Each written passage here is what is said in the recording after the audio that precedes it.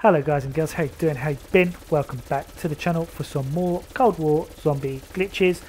Outbreak is out guys, it's amazing, I'm enjoying it. I'm loving the open world aspect and the vehicles, just the whole differentness to the game. It's absolutely amazing, and guys, if you haven't tried it, you've got to. But as always with a zombie map or maps, there's always going to be bugs and glitches, and here's one for you guys. It's sort of a god mode. It isn't obviously you can run around the map completely untouchable, but there is a specific location that you can go that the zombies just basically pile up on you and they stand right next to you and they can't touch you, and I'm going to show you how to do it guys.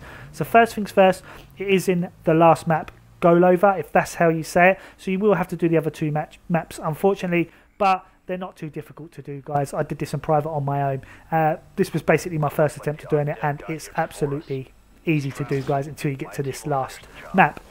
Now all you need to do is go to this location here of this little town where I've marked, and go through the doors and just follow up the stairs I go, mantle onto this banner, and then basically just walk through this wall.